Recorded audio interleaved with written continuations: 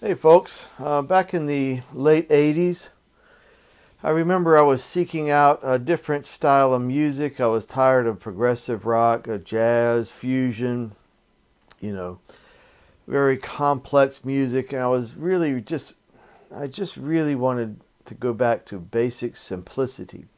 Um, and I remember I was in a music store and I ran across this album right here, Lou Reed's New York.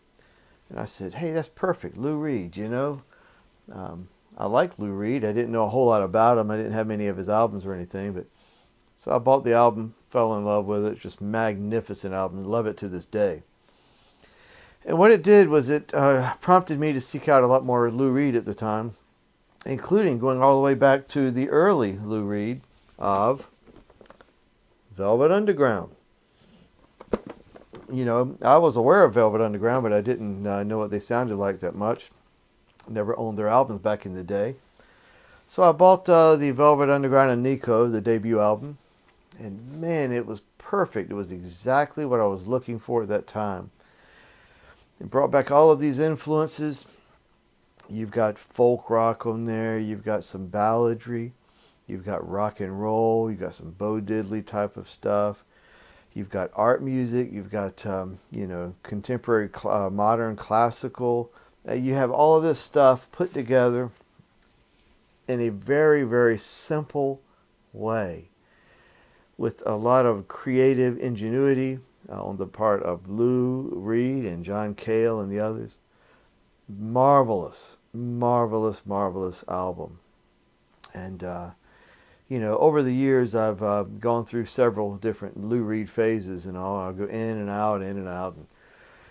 And I was just listening to this album again in the last few months and just marveling at this album was recorded in 1966. It was released in 67. But when this album was recorded, we're talking about, Rubber Soul, Bob Dylan's Blonde on Blonde, Pet Sounds. And this, you talk about a totally unique, different album.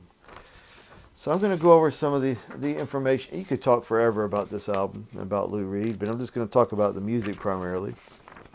And it's amazing. This was number 13 on Rolling Stone's greatest albums of all time, so it's ranked pretty high there.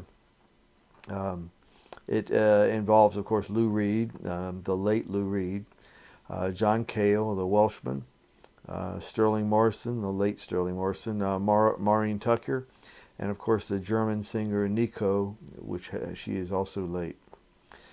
Many of you who know anything about Velvet Underground know that they were part of Andy Warhol's, Exploding Plastic Inevitable, and they're performing multimedia event series that they put out that they did. And the album was produced. It says it's produced by Andy Warhol, but if you read into it a little, the players basically say that it was produced by Tom Wilson. Now, Tom Wilson was a producer of many people, including, Bob Dylan. Okay? All right. It's incredibly unique percussion on here. Do they even have a drum set at all here? I don't know, but they use bass drums and, just really basic percussion. We're not talking about typical rock and roll drumming here. Very lo-fi production, which I just love. I think it fits the music perfectly. I've never had a problem with lo-fi sound on my favorite albums. The guitars are tuned down a semitone to give them a darker, warmer sound, and to match well with John Cale's electric viola. And of course, Lou Reed also had his ostrich guitar tuning, where all the strings are tuned in one note to give it a very unique sound as well. He used that type of tuning on some of the songs. All right, so let's just go through the songs. Again, you could speak for a long time about Warhol and Lou Reed and John Cale and all these, Sterling Morrison. And Nico. There's so much history behind all of this, but I'm just going to talk about the music, like I say. Sunday Morning, a song about paranoia. Okay, simple, childlike folk pop ballad. Very pleasant and a rather odd opener, but it's perfect for the album, really. When you get to know the album, you realize it's really perfect for the album. We've got John Cale playing a glockenspiel type of sounding instrument called the celesta, which is a keyboard, which when plays, it sounds a little bit like a glockenspiel or a xylophone or something, you know. Really interesting. Perfect for the song. You have this distant percussion, viola, nice clean guitar solo, piano. Some of the lyrics are, let's see here. Watch out, the world's behind you. There's always someone around you who will call. There's nothing at all. Very, very mild, almost overly simplistic feeling, but if you listen to it, it's just perfect. It's really great. There's nothing like this album out there. And just remember, this was recorded in 1966. Way ahead of its time. And the next song is I'm Waiting for the Man, or I'm Waiting for My Man. It was a song about trying to obtain heroin in Harlem, in New York City. It's number 159 on Rolling Stone's 500 Greatest Songs, believe it or not. You have this insistent driving piano rhythm, ding, ding, ding, ding, ding, ding, ding, ding, ding, ding, ding, on every eighth note, ding, ding, ding, ding, ding, ding, ding, with repeating clean electric guitar arpeggiated riffing. The piano becomes discordant in the final 30 seconds as they fade out. I'm waiting for my man. $26 in my hand. Up to Lexington, 125, 125th Street. Feel sick and dirty, more dead than alive. I'm waiting for my man. Song about, of course, obtaining heroin. A lot of these songs are about drugs, sadomasochism, bondage, you know, prostitution, degradation. And there's some nice tracks as well. All right. The next song is called Femme Fatale. It was written at Andy Warhol's request, I believe. Written about Edie Sedgwick. Edie Sedgwick, of course, was the famous Warhol superstar, they called her. Okay. Sung by Nico, the German singer. It's a rather subdued, very lo-fi, almost Brazilian bossa type feel. Has an almost Brazilian feel with the chords. I think there's some major seventh chords in there to give it that feel. Her singing here reminds me a lot of Astrud Gilberto. Astrud Gilberto. You know, the Brazilian singer, tall and tan and young and lovely. Really nice singing style. She's a femme fatale with a 1/8 note pulse again. Ting, ting, ting, ting, ting, ting, ting, ting, ting. The guitars are slightly out of tune as well, which is sort of like in fitting with that Jobim Brazilian feel a little bit. Little boy, she's from the street. Before you start, you're already beat. She's going to play you for a fool. Yes, it's true, because everybody knows she's a femme fatale. Good song. All right, the next song is an absolutely legendary classic, definitely. Venus in Furs. Marvelous. C-sharp minor. I love that. Well, it starts off, you know, immediately with John Cale with his screeching electric viola, and the note he's playing there is a G sharp or A flat, whatever you want to call it. Has a nice droning express. It's almost like bagpipes or something, you know. It's just really wonderful. It's got a bass drum being played, and tambourine. Very simple electric guitar is the ostrich guitar I was telling you about, and the standard guitar as well, a tune down a half step. On the chorus, we have out of sync tuning with each other. The chords are a little bit out of tune. Again, you may say, well, that was just, you know, sloppy. Well, I think it really contributes to the feel of the song, the feel of the album. This song is either pure sonic ecstasy for some people or pure torture for other people. I'm in the former. I think it's absolutely marvelous. Marvelous song. It's reminiscent of some of the English-Irish ballad droning, a la Pentangle, the band Pentangle or Steel Eye Span, but with a much darker edge. You're talking here like something like the Chieftains in Hell, you know. Really amazing. I love the rapidly strummed guitars at the end, and I'm glad that it ends rather than fades out. The song is talking about the protagonist Severin, which is in an Australian novella written in 1870. I don't know who wrote the novella, but it was about bondage and S&M. Okay. I am tired, I am weary, I could sleep for 1,000 years, 1,000 dreams that would awake me, different colors made of tears. Really, really marvelous song, classic. Then we get Run, Run, Run, which is a series of, you know, images or scenes involving druggies, various druggies on New York City streets. It's a classic rock song a la Bo Diddley kind of feel to it. Boom, boom, boom, boom, boom, boom, boom, boom. That kind of feel to it. Run, run, run, run, run, take a drag or two, like that, okay? Has a nice 60s garage band sound, sort of like the Seeds or some of those garage bands from the 60s. The droning sound with the great psychedelic, I think it's 12 string, I don't know, but it sounds like a 12 string guitar a la, you know, like the Byrds, you know, or Robbie Krieger maybe, you know, of the Doors, has that kind of out there playing style, very psychedelic. Run, run, run. Teenage Mary said to Uncle Dave, I sold my soul, must be saved. Going to take a walk down to Union Square, you never know who you're going to find there. You got to run, run, run, run, run, take a drag or two. Run, run, run, run, run, gypsy death and you, tell you what you do. Good song, good stuff, really a lot of fun. Pum, pum, pum, pum, pum.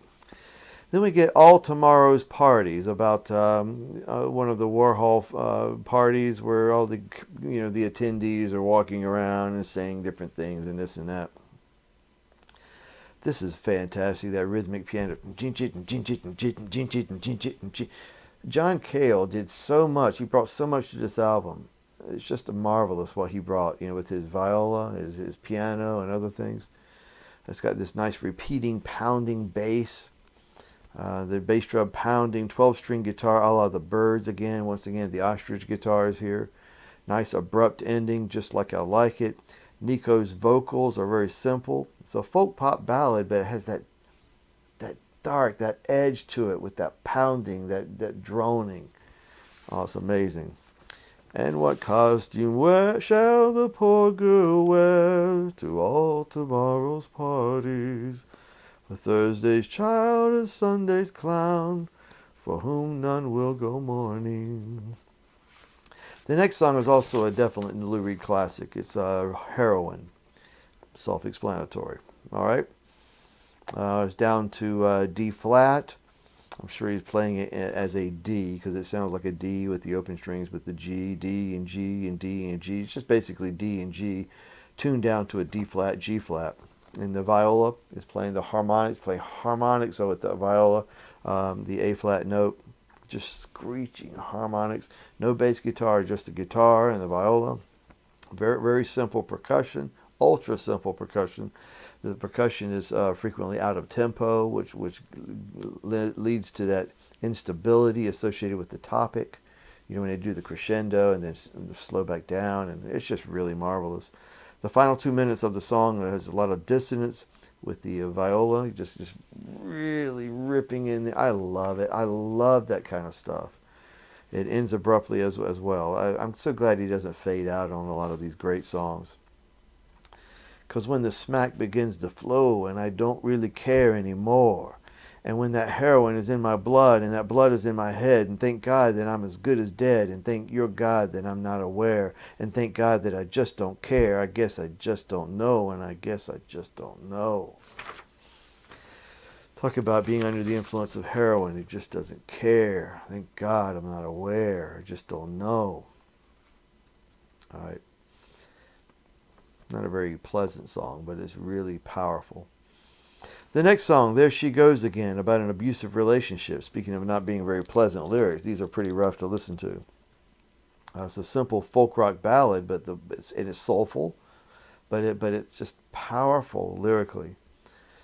The opening and the repetitive riffing in the song, of course, is from the old Hitchhike song from Marvin Gaye and done by Rolling Stones and Alice Cooper band way back in the day, and many other people. It has a chin chin chin, chin chin chin chin, you know, that kind of opening. And if hitchhiking, it fits the topic kind of a little bit. There she goes again. You know, she's out on the street again. You know. I like the instrumental rhythm guitar break and the up-tempo ending as well.